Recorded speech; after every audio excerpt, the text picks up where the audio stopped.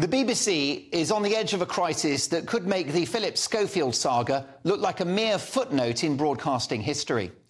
The mother of this teenager, allegedly paid by a BBC star for explicit pornographic pictures, we're told pleaded with the organisation on May the 19th to take this presenter off air and to stop him doing what could be eventually found to be by police a vile crime. The poor teenager in question may have been 17, but under the Protection of Children Act 1978, it is an offence to make, distribute, possess or show any indecent images of anyone under 18, even with consent. It's also a criminal offence to ask a child under 18 to send a sexual image of themselves. Causing or inciting sexual exploitation of a child carries a maximum penalty of 14 years in prison. So whatever show this presenter is famous for, his next appearance could be on another BBC programme, Crime Watch. Have the BBC learnt nothing from the horrors of the Jimmy Savile scandal? Arguably Britain's worst paedophile, some of whose horrific crimes were committed on BBC property, and his status as a BBC star gave him the power and authority to evade justice for so long. The BBC Newsnight show at the time were going to run a troubling investigation about Savile's behaviour, but it was pulled by the broadcaster because they were planning a tribute to the bejewelled tracksuit-wearing monster. At the time, like the Roman Catholic Church and the paedophilia scandal that they suffered, the BBC moved fast to protect its own and turned a blind eye for years. Well, there are worrying echoes of Savile here, with the alleged star not only receiving his salary rather than facing suspension, which they've now finally done, but with the Mirror reporting that he partied with BBC bosses at a posh award ceremony weeks after the complaint was made by this desperate mother.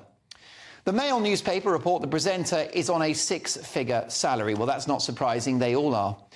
The fact that this individual could find the eye-watering sum of £35,000 to fulfil his alleged sick fantasies shows how wildly overpaid some of these presenters are and how brazen, fearless and untouchable so many of them feel.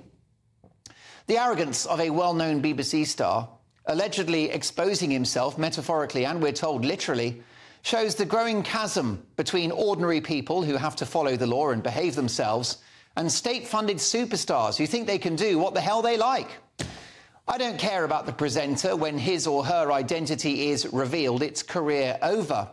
But the damage to the Beeb itself is potentially limitless. The behaviour of this presenter reflects the state broadcaster's lofty status as management, presenters and producers luxuriate in the ivory tower of Broadcasting House and TV Centre, bankrolled to the tune of billions by hard-pressed grannies who face jail if they don't cough up 159 quid.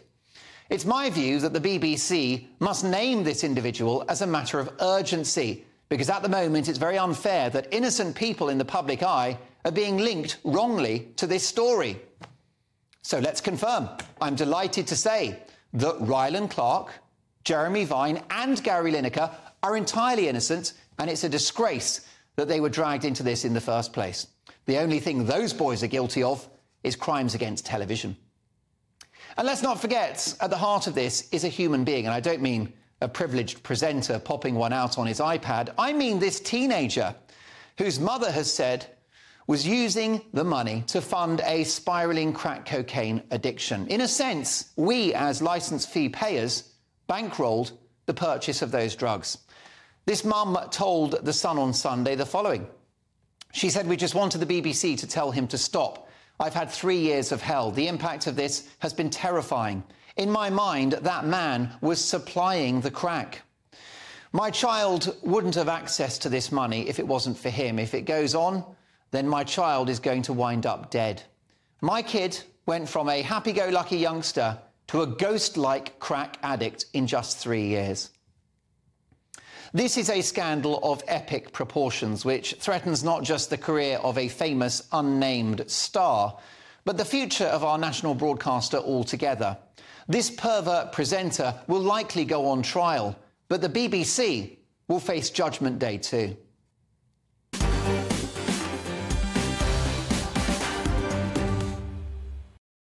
Now, look, let's get to what the Beeb have got to say on this. The Beeb takes any allegations seriously, and we have robust internal processes in place to proactively deal with such allegations. They go on to say, this is a complex and fast-moving set of circumstances. The BBC is working as quickly as possible to establish the facts in order to properly inform appropriate next steps. It's important that these matters are handled fairly and with care. We can confirm a male member of staff has been suspended. I said he or she, just to be on the safe side, but it looks like the BBC can confirm it is a male talent at the BBC. The BBC first became aware, they say, of a complaint in May. New allegations were put to us on Thursday of a different nature, and in addition to our own inquiries, we've also been in touch with external authorities in line with our protocols. Listen, the bottom line is that we don't have the details, do we? We do not know the veracity of the claims being made by this mother. We do not know about the victim and their alleged or otherwise drug habit. We don't know whether this presenter, this star, is guilty or not. But the bottom line is that it raises major questions. It raises more questions than it answers. Should the Beeb reveal the name of this individual, particularly given that innocent folk like Gary Lineker and Jeremy Vine are being dragged into this very unfairly? What do you think? Mark at gbnews.com.